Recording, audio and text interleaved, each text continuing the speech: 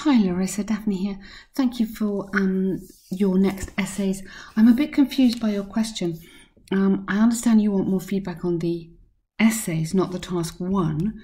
I think your task one was pretty solid, wasn't it? But I can't change what's here. I can't just give you only task two, so I'm not allowed to do that. I'm really sorry. You'd have to talk to Ben. But basically the deal is that every time you send me two and then I send you the next two, and so we go through. You obviously don't have to do the task ones if you don't want to, that's absolutely not a problem, but I can't replace them with task twos. But basically just let's keep going on these. I mean, I can check that for you, but I'm not going to promise that that's possible. But let me check these through for you and let's just go through them. I mean, I can see quite a few things here that you do need to try and think about. You do need to try and get your word count higher because that is, honestly, in terms of developing the essay, you're going to need to get to 300 words, definitely. It's really hard to develop an essay in less than that. So problems with pollution are becoming worse. What are the reasons? Okay, so what are the reasons and how could it be solved? So let's look at this. You're doing problem, solution, problem, solution. Okay, the issue of pollution has grown in importance nowadays. I mean, okay, but why? Because So if you're going to kind of push towards your band 7 and definitely your 6.5, you need to be really developing this. The issue of pollution has grown in importance nowadays because, overcrowding in cities, the huge growth of factories, the growth in the population, the problems with climate change, I mean, all sorts of things, but you need to give something here. The effects of human irresponsible way of production, such as global warming and diseases related to air pollution, have been felt all over the world. Okay, so because a little bit there, the effects of humans'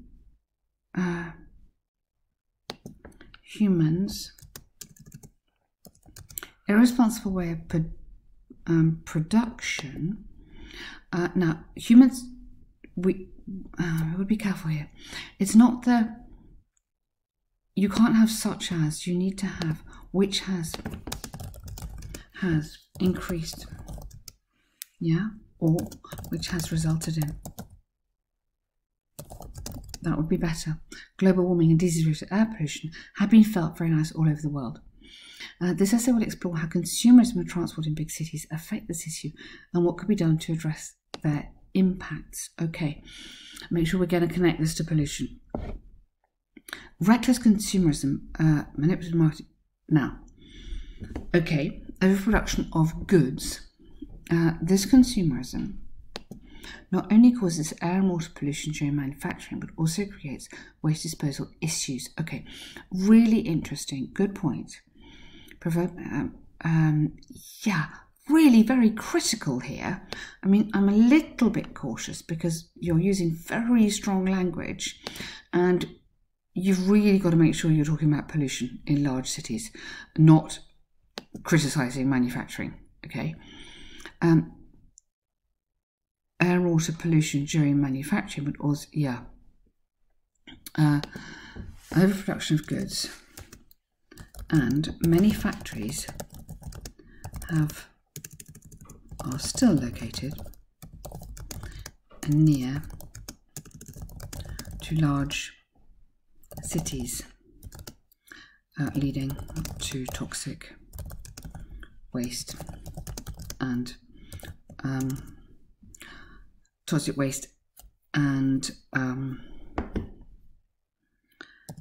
effluent, something like that. That's the wastewater, because this consumerism, so I would not put consumerism in here.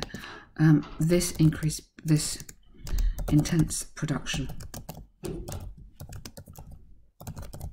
because it's the production really that's causing the pollution. The consumerism, yes, it is, but in a less direct way.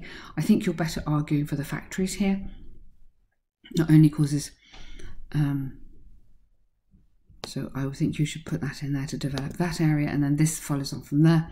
Okay, to solve this issue, it's essential to inform the population about the impact of their shopping choices and tax industries. Okay, yep, absolutely. And then you could have here, for example, Yeah, and you need an example here. You could talk about a place where there has been a tax and it's been much more successful. Okay, I would personally rather talk about relocating factories outside of a town. I think that would have a better impact, just slightly be more connected. I'm worried you're going a bit heavy on the consumerism. Okay, so don't have here, firstly, I think we had this problem in your last essay, firstly, you haven't got secondly. Yeah, so here you could have, it has been said that.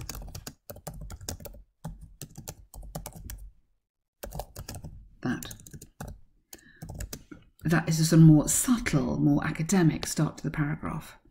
Okay, so you could start like that. And then here you could have additionally or furthermore. Transport is the second biggest cause. Being responsible for a third of carbon dioxide. Yep, good, according to an article. Very nice. Many actions are already being taken, you can have, to reduce its impact, such as investment in electric cars and charging passengers for their carbon footprint to drive consumer choices towards less impactful choices. Good, and to raise funds to invest in more sustainable options. Very nice, well done, great run there, good.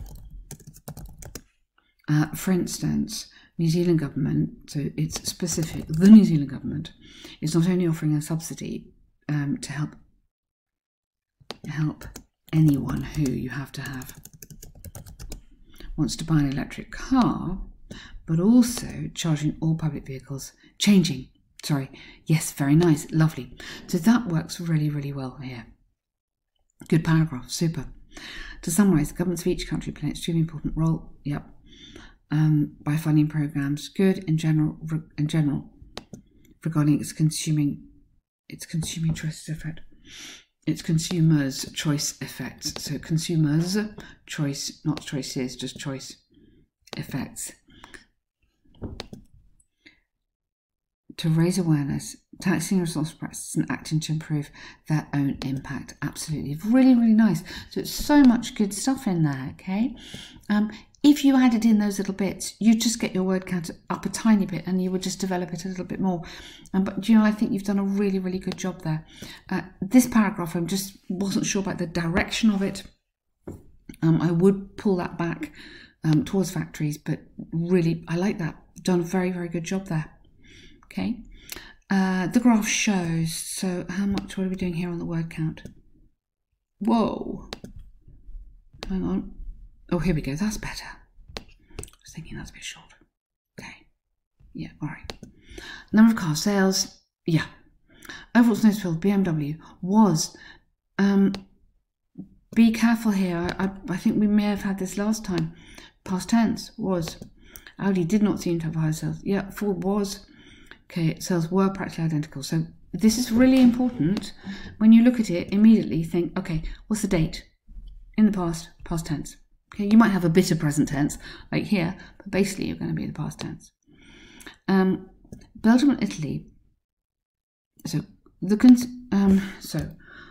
consumers, or car consumers, purchasers maybe, in trended. Oh, so the trend. The trend among car purchasers. Yeah, you can't really have it that way. You'd have to have it as an apostrophe S, but it's the people, not the actual place. Contrast in others, having one preferred brand that hugely stands out. Very nice, good. Rather than hugely, I would put significantly dominates, dominated, maybe that sort of higher level language there.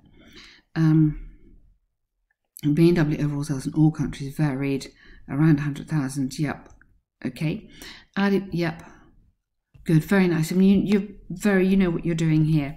At last. I wouldn't have at last. I would put here. I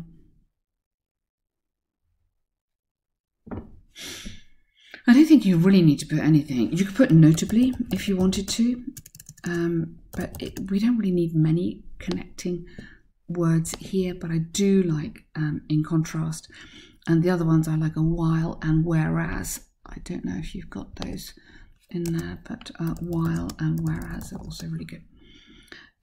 Followed by France, yeah, respectively. In contrast, okay. So watch out for the tense. and mix it up a bit. Don't always just put the country first. Think about this idea. Car purchasers. Yeah? So, car purchasers, consumers, Belgian drivers. Yeah? Remember, it's language, so we really need to show as much language as we can. Okay. But 2 good tasks here. Well done, Larissa.